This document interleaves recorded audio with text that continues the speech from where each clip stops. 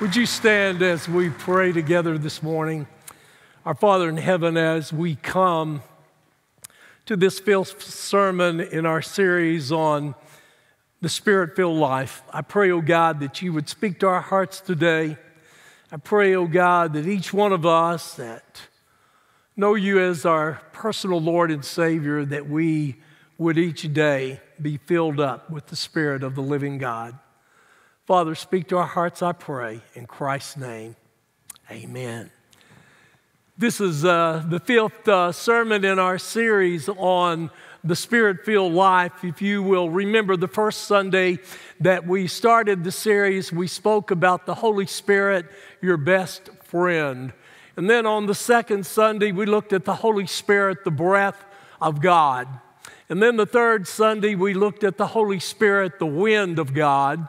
And last Sunday morning, we looked at the Holy Spirit, the water of God. And today, we are looking at being filled, the filling of the Holy Spirit. There's a question this morning that's very fundamental to each of our lives. And that question is this: are you filled with the Holy Spirit? Can you say, I'm a Spirit-filled Christian?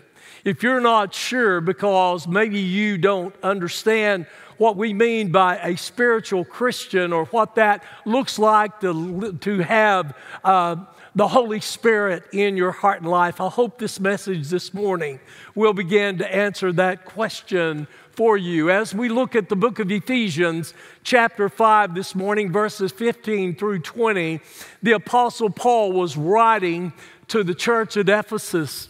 He was writing to these Ephesian Christians when he said, "See then that you walk circumspectly." Young people, that word there just means carefully. It means cautiously. Not as fools, but as wise, redeeming the time, because the days are evil. Therefore, do not be unwise, but understand what the will of the Lord is, and do not be drunk with wine, in which is dissipation. That word dissipation means like a wasting away.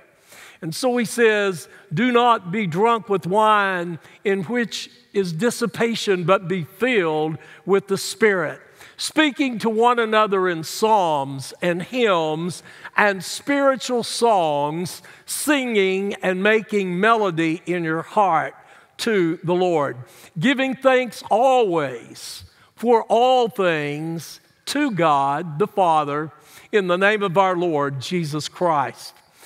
Some years ago, down in Fort Worth, Texas, there was a young man who wanted to become a pilot.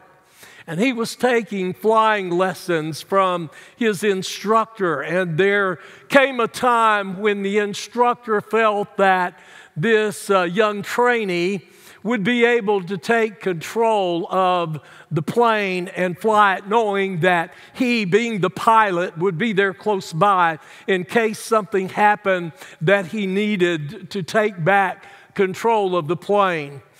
When this particular trainee received control from the pilot of the plane, this trainee, he just absolutely froze with panic. He froze with fear. He couldn't respond.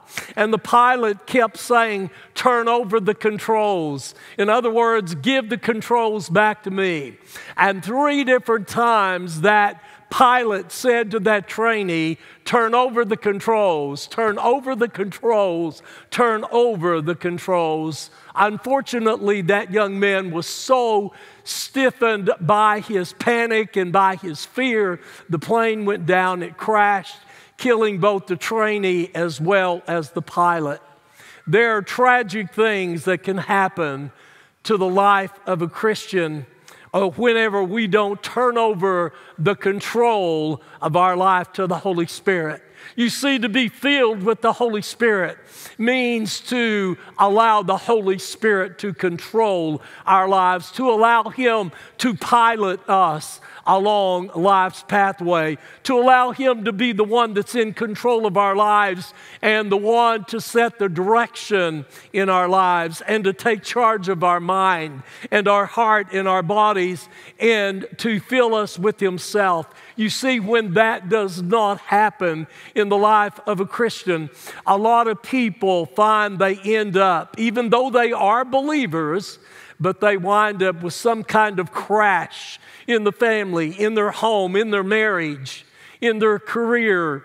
The Bible says that we are commanded to be filled with the Holy Spirit.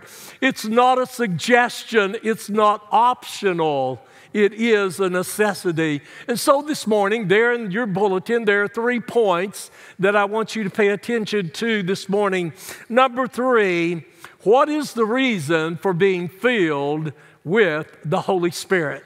Point number 1, the reason for being filled with the Holy Spirit.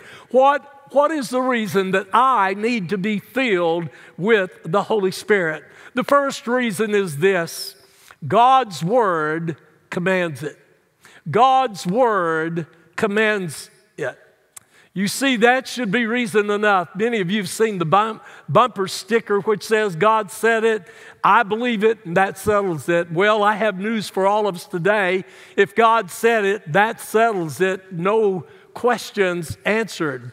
God said, do not be drunk here. He says, do not be drunk with wine, but be filled with the Spirit. Now, Paul is writing to these Christians. God's command for you and to me is to be filled with the Holy Spirit at all times, not just when we go, young people, to a leadership conference, not just young people when we go to Falls Creek, not just young people when we help with Vacation Bible School. Church, not just when we come to church, not just when Sundays arrive or Wednesdays arrive, but whenever we go to work on Monday morning. You see, it's not just a one-time thing. The Bible says it commands us to be filled with the Holy Spirit. When you deal with maybe your spouse or your children in the home, the Bible commands us we're to be filled with the Holy Spirit. Young people, you're to be filled with the Holy Spirit. When you go to school on Monday, everywhere we go, we are to constantly, continuously to be filled with the Holy Spirit of God. And as I mentioned a few moments ago, it's not an optional thing. It's a divine command of God. It's also a command of God for every believer. You see, when it says be filled, the subject of that sentence is omitted because it's understood that it's speaking about you. And there we see it's in the plural sense. It addresses every single believer. It's for every Christian. It's not just for preachers and teachers and staff members. It's not just for the elite, but it's for every single believer. So the message is for every single person. For everyone who's in the sanctuary this morning, God's Word commands us to be filled with the Spirit. But not only are you and I to be filled with the Spirit because God's Word commands it, but we're also to be filled with the Spirit because the Christian walk demands it. The Christian walk demands for us to be filled with the Spirit. Now, we cannot walk in the Spirit unless first we are filled with the Spirit. The Bible says in Galatians 5:16, I say then, walk in the Spirit, and you shall not fulfill the lust of the flesh. Now, we know when we get saved that we receive this new nature. The old nature that we've been accustomed to is not done away with. It's not obliterated. It's still there. The old nature, though, once we get saved, is supposed to be nailed to the cross. Let me tell you, the old nature does not have to be in control of our lives, but the old nature is still there. It's still with us.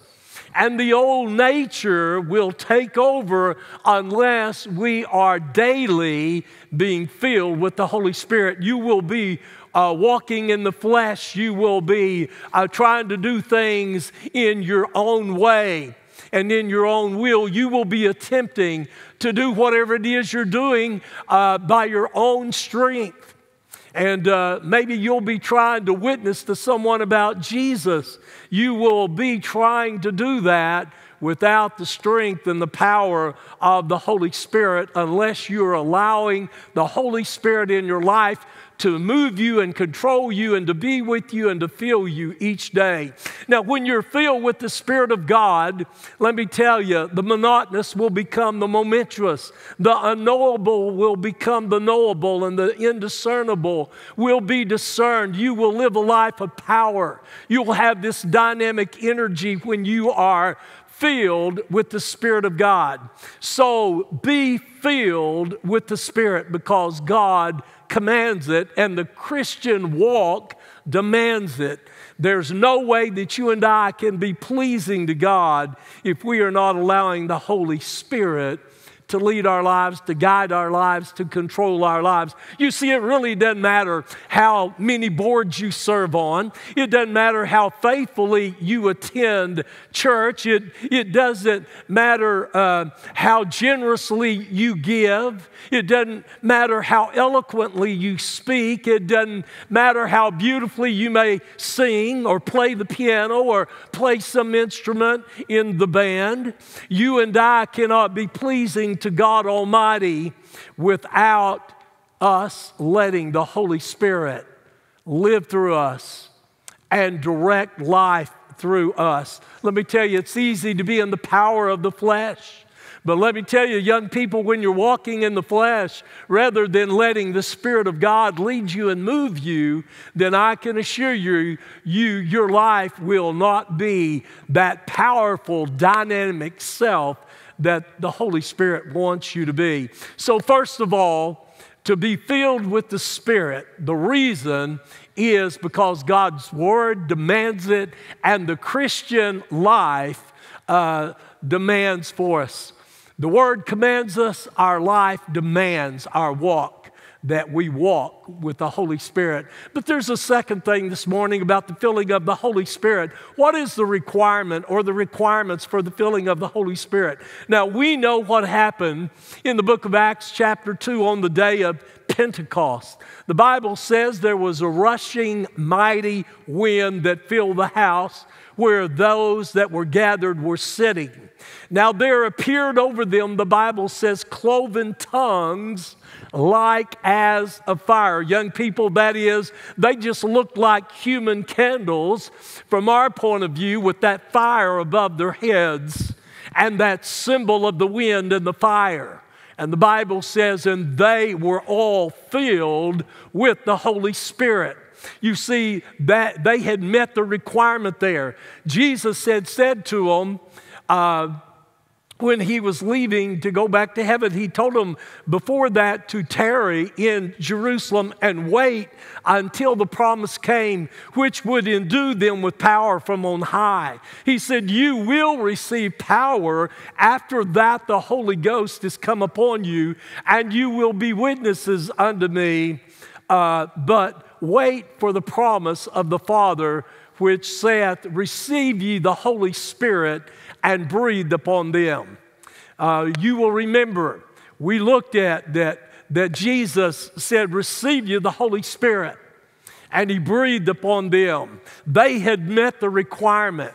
You see, that historic and prophetic day came, and the Spirit of God baptized those believers into the body of Christ. They experienced the baptism of the Holy Spirit.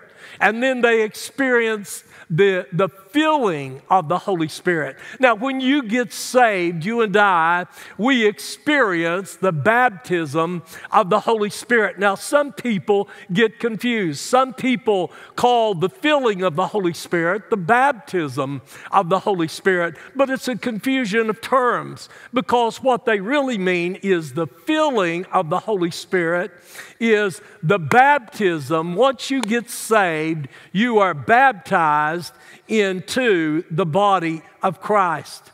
1 Corinthians 12:13 says, for by one Spirit we were all baptized into one body, whether Jews or Greeks, whether slaves or free.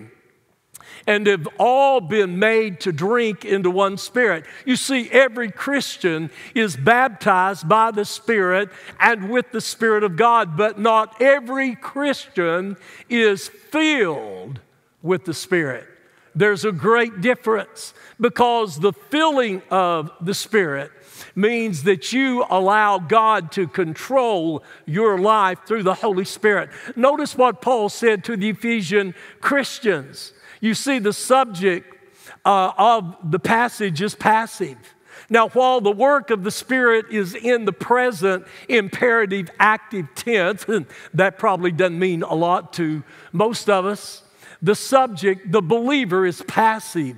He's saying, let the Holy Spirit continuously fill you. Look at Ephesians 5, verse 18. Paul says, for you were once darkness, but now you are light in the Lord. Walk as children of light. Now, there are a lot of people who believe that they have to achieve a certain level of spirituality, that they have to learn so many verses of the Bible, or they have to do so many things, and then, and only then will they be filled with the Spirit. But the requirement of being filled with the Spirit is very simple. You must permit God to do so. You must permit God to have control of every area of your life. Because when you become a Christian, you and I still have our old sinful flesh that we live in. And if you let the old nature have its way, then it doesn't want the Holy Spirit to have control. So I would say step one to being filled with the Spirit is this: initial abandonment. That means to abandon your will, abandon yourself, abandon your way, abandon the desires that you have. You see, you count those things as nailed to the cross so that the Holy Spirit can take control of your life. You see, the filling of the Holy Spirit can be a crisis experience. There may be a point in your life where you realize that you were not filled with the Holy Spirit, and you realize that God commanded you to be filled, and you were living in disobedience to God, and you realized there was something that was missing in your life. That you didn't have all of the Spirit there is, but you see, the Spirit didn't have all of you. You had that experience where you were baptized into the body of Christ, but let me tell you, you were not living by being filled continuously day after day after day by saying, Holy Spirit, breathe on me today. Holy Spirit, use me today. Holy Spirit, control me today. Control my attitudes, control my actions, control my motivation, control my attitude, control everything about my heart and life. Let me tell you, you may be saved this morning. You've been baptized by the Holy Spirit into the body of Christ, but the Holy Spirit doesn't have all of you that the Holy Spirit wants. Let me tell you, you and I, the main thing we have to realize is we still have this old nature, this old sinful body that we have until it's redeemed someday into that spiritual body like Jesus had after the resurrection. You and I have to fight this flesh every single day of our lives. How do I know that? Because Satan is alive. He's well, young people. Let me tell you, he will do everything he can to defeat you, to try to discourage you. But I want you to know, Jesus said, through the Word, be filled with the Spirit. Let me tell you, I get saved. I'm baptized because the Holy Spirit comes into my heart and life immediately when I get saved. And the Holy Spirit comes to live in my heart. That means I'm baptized by the Spirit of God into the body of Christ. But how do I live every day of my life? How do I live each day? Am I doing my own thing? Am I controlling my own destiny? Am I saying, yes, Holy Spirit, but I'll do that tomorrow? I'm going to do this today because this is just a desire of my own nature. Am I going to live my life that way? Or am I each day going to be filled with the Spirit? Let me tell you, over there in the book of Acts, when the Holy Spirit came, you'll read as you go further in there, and they were filled. You'll read a little further, and they were filled. You'll read a little further, and they were filled. You see, you may be baptized by the Holy Spirit into the body of Christ, meaning you got saved. The Holy Spirit came to live within your heart and in your life, but are you being filled with the Holy Spirit? That means, are you allowing the Holy Spirit to control your every action of every day of your life? Now, I want to tell you, as the pastor of this church, folks, that's a hard thing to do. It's a hard thing because of the old sin nature that we nailed to the cross, but yet we take that old sin nature back. And let me tell you, the devil doesn't want you to have a joyous life. Jesus said in John 10:10, I've come to give them life and to give it more abundantly. But you see, if you want to have the abundant life that Jesus wants you to have, then every day you've got to be filled with the Holy Spirit. What I mean by that, young people, it's really easy sometimes to have a wrong thought, to have a wrong motive, to have a wrong attitude, to speak before you think, to do before you realize, is this going to offend somebody? Is this going to hurt somebody? Am I being filled with the Spirit? Is the Holy Spirit directing my life, guiding my life?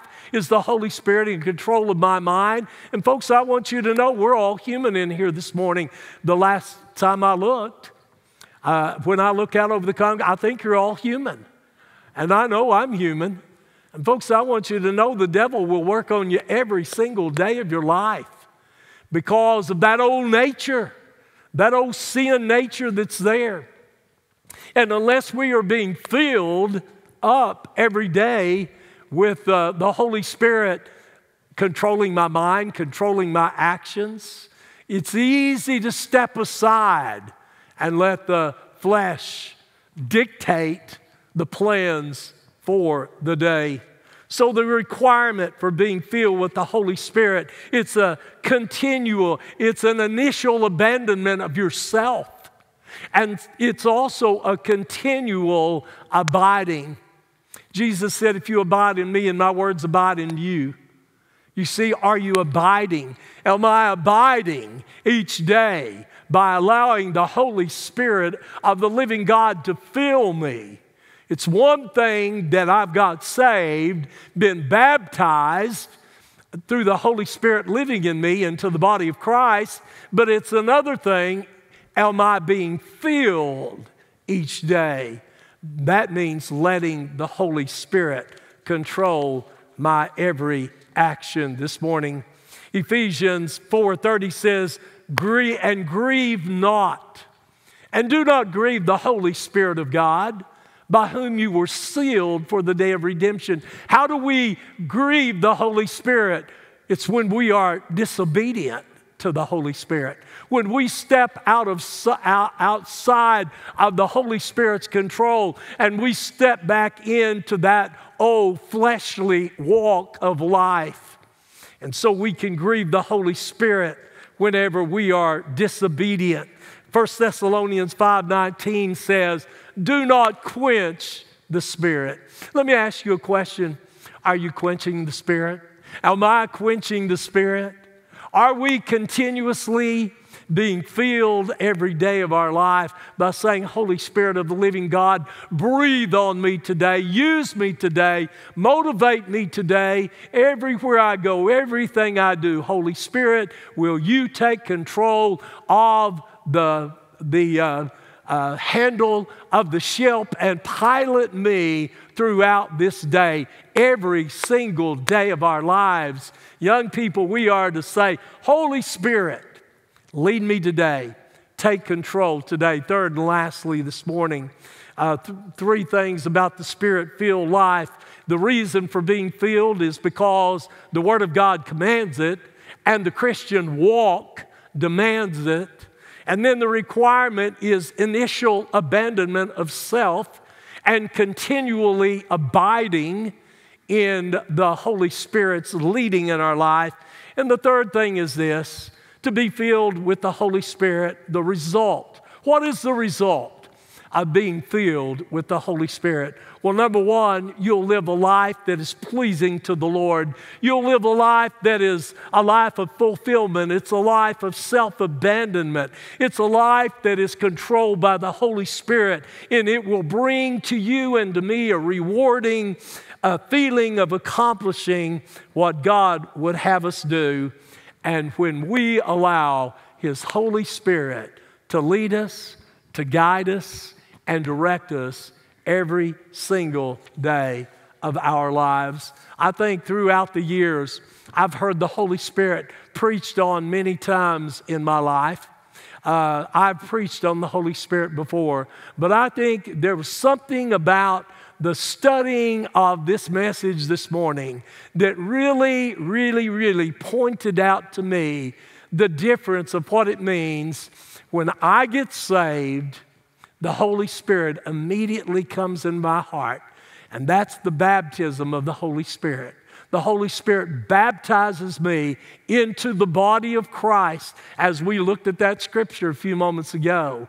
But then I need to be filled with the Holy Spirit every single day, and that means letting the Holy Spirit control every area of my life. Are you filled with the Holy Spirit? Would you stand as we pray together this morning? Would you bow with me? Father God, this is your invitation, Holy Spirit. We've thrown the word this morning. We've thrown the newspaper, and Father, that's all we can do. This invitation is yours and yours alone. It doesn't belong to me. It doesn't belong to any of us. Father, Holy Spirit, speak to someone's heart today. If someone needs to come and say, I need Jesus in my heart. I need this baptism of the Holy Spirit. And then I want to be filled every day with the Holy Spirit by letting the Holy Spirit control my life. Maybe there's someone here today that says, I need a church home. Father, I pray that you would speak to them. Father, maybe there's just people that need to come down to the altar to pray. Whatever the need this morning, Holy Spirit, move within the heart and life of each person, I pray. In Jesus' name, amen.